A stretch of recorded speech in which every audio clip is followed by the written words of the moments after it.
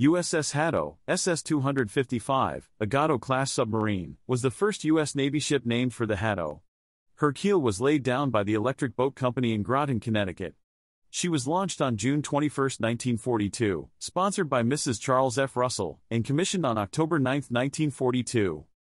Haddo's initial service included Atlantic War patrols from April to July 1943, during which she patrolled the shipping lanes to Rosyth, Scotland.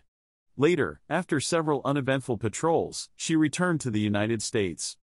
In November 1943, Haddo was assigned to the Pacific Fleet and conducted her fourth war patrol in Philippine waters. During this period, she made limited contacts and terminated her patrol at Fremantle, Australia, in February 1944. Subsequent patrols took her to Borneo, Java, and Indochina, where she achieved some success.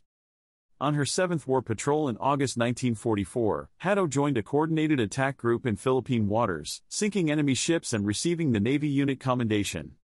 Haddo continued her 8th and 9th war patrols, achieving notable success in sinking several enemy vessels.